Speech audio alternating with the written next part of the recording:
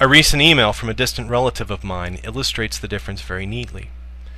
The email was one of the top 5 circulated on the internet according to Snopes.com, and it relates to the use of an uncut onion to absorb illnesses, specifically influenza. An uncut onion, the email says, will attract bad diseases and turn black, preventing people nearby from getting sick. I don't know how many people at this moment have an uncut onion next to their beds, but I would imagine it in the hundreds of thousands. At the top of the message was a blurb from a friend of the relative suggesting that the current flu vaccine may not be effective at all. What do doctors really know, after all? It asks.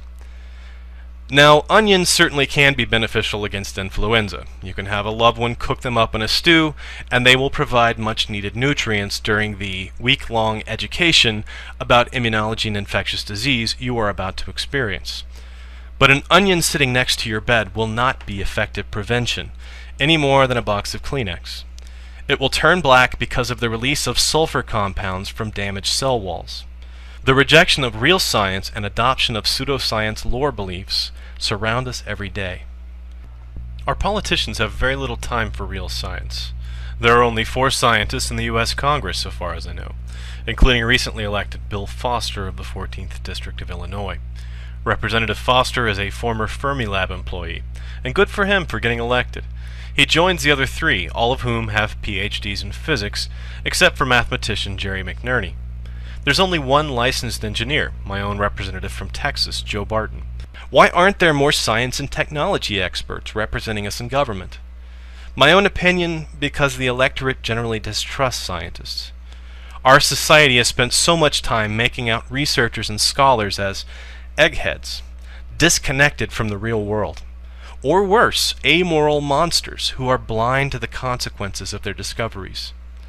There is a sense of distrust of science among those who hold the conservative beliefs based on tradition or scripture, and no politician gets elected without the trust of those 55% of Americans who think lasers are focused sound waves.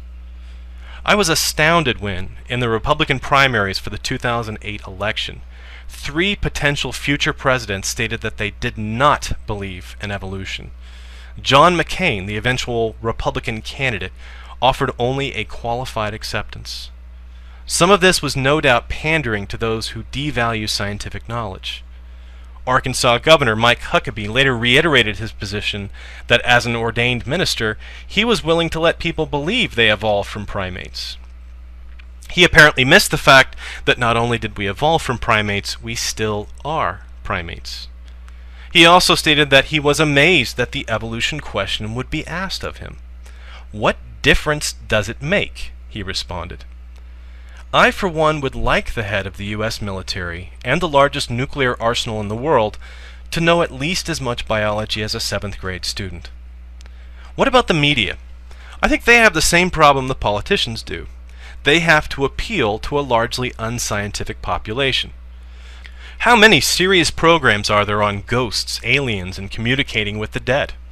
I'm not talking fictional stories, but documentary-style programs that purport to reveal factual accounts of paranormal phenomenon. On our evening news programs, miracle cures, pseudoscience anecdotes, and miraculous revelation are mixed in with real stories about research, archaeological discovery, and medical breakthroughs. There is no perspective, no sense of proportion. Panic and fear-mongering keep people tuned in, and the programs get higher ratings when they warn us about the dangers all around us. Why is all of this so troubling? Because all of the resources needed for real change in our world, money, popular support, grassroots advocacy, media access, and political will, are currently controlled by those who view a scientific approach to the world as something they don't need. We are living in a society that tolerates but not respects logic and reason. Our schools, our hospitals, our universities, our research institutions live at the whim of those who do not know that antibiotics cannot kill a virus, or that electrons are smaller than atoms. Our government policies are often based on lore, scripture, or appeals to popular beliefs, rather than sound science, logic, and the advice of knowledgeable experts. This is evident in many areas. They oppose public funding for stem cell research. They advocate a teach the controversy approach to the central theory of biology. They decline to supply Africans with birth control based on one group's scriptural beliefs. And the U.S. is declining in importance in the scientific world. America now ranks 6th in the world for the percentage of its GDP that it spends on research and development. Our scientific output is decreasing from 61% of scientific papers published by Americans in 1983 to 29% in 2005. All is not bleak, however. There are still some bastions of scientific thought left in the media, politics, and the popular consciousness. The popularity of shows like Mythbusters, which makes critical thought and experimental design entertaining, or Discovery Channel's Planet Earth series, show that rationality can be entertaining and still bring in viewers. Some surveys suggest that politicians in the US and Europe are becoming more savvy about the issues of healthcare research and global warming, and the way scientists and engineers are portrayed in movies has improved in some recent films. Some scientists are becoming more conscious of the role of science advocacy, and groups like the American Association for the Advancement of Science are increasing their outreach efforts. But there is still much to be done, and the most important task is preparing the next generation for the task of understanding the world in a logical, rational way. I want to close with a thought and a challenge to each of you watching. The thought is this: our continued existence on Earth as a species is not a given.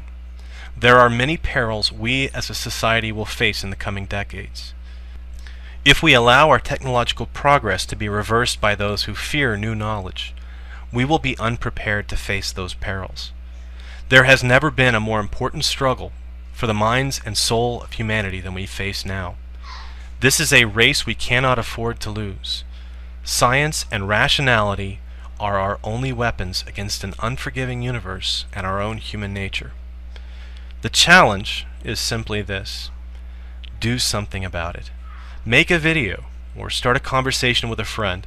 Call your representative, or write in your blog.